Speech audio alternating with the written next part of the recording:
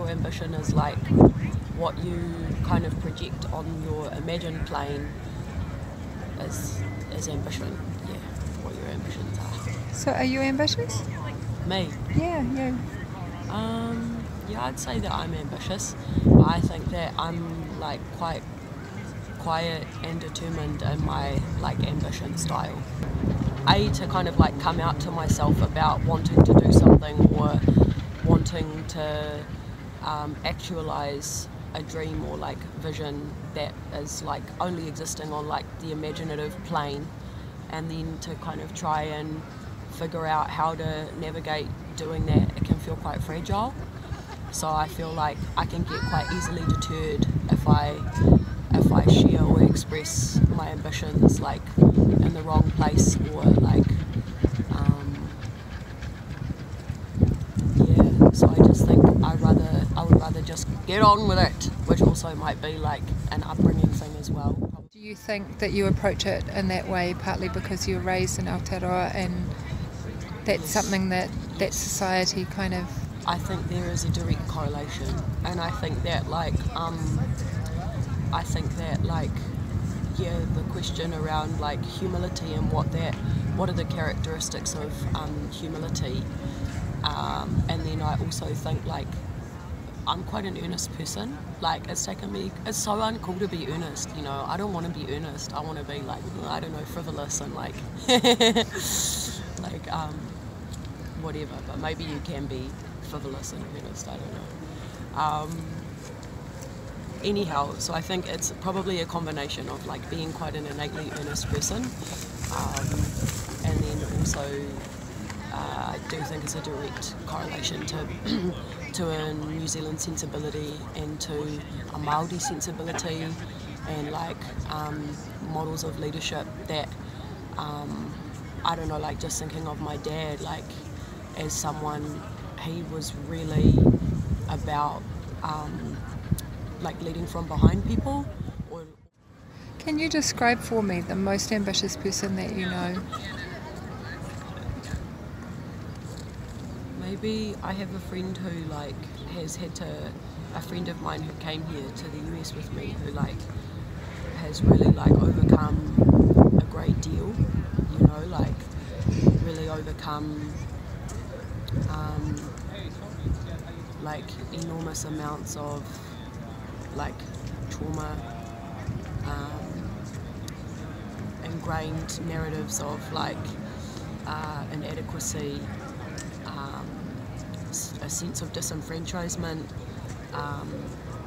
and a real like, yeah, it's just had to overcome like a lot of shit. And then I think like they're a really phenomenal artist, and they take like great care of their collaborators, and they take great care of themselves, and from the point of view that they look after their physicality and eat well and support people in their community directly. They're the person who I identify who has like really navigated a way of like living close as possible to their values despite challenges or personal beliefs, or you know, that kind of immaterial but like really strongly felt vibe from an environment or from a context. I feel like my stepmom is pretty ambitious.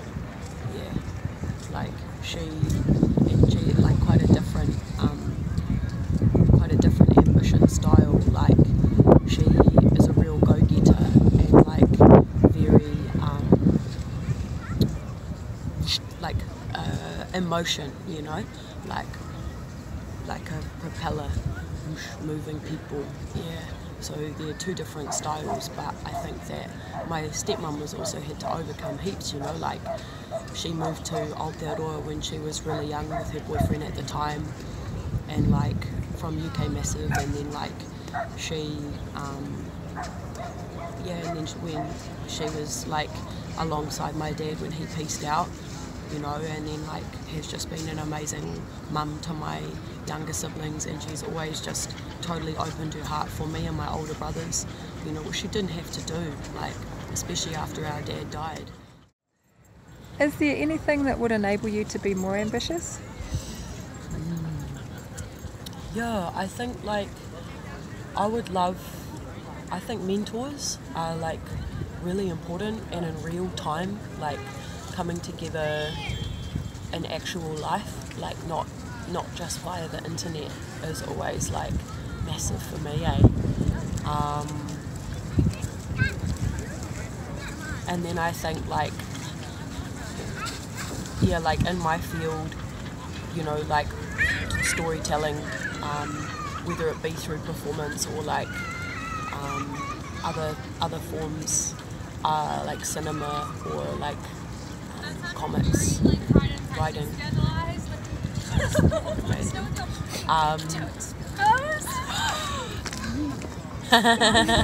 Love them, eh? I know, yeah. I reckon, like, yeah, mentors are amazing, and resources, like, just straight up resource, and, like, I think that also comes back to New Zealand and, like, potentially, I don't know, like, so I have, like, all sorts of little philosophies, that are not based on, like, any jacked up research, but I don't know, like, I just think that I don't understand why our country, like, generally speaking, doesn't perceive or value artistry or the creative arts as, like,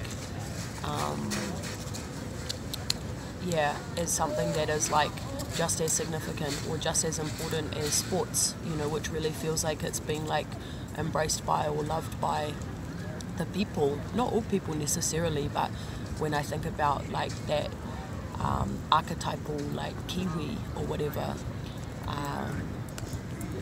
sport is, like, definitely a big component of that, and, like, artfulness or having a relationship to an artistry or engaging with art, like, is not really part of that equation. Generally, I'm generalising, but I reckon, like, yeah, so resources, I think, are useful from the point of view that they, like, obviously enable people to make what they want to make, and I don't think that there's anything that gives someone more self-esteem than realising their visions, realising their ambitions, which innately leads to more confidence. And I think that my dream or aspiration in the long term is to support other people and to help other people to realise their visions, or, like, execute the works of theatre or the works of cinema that they want to make.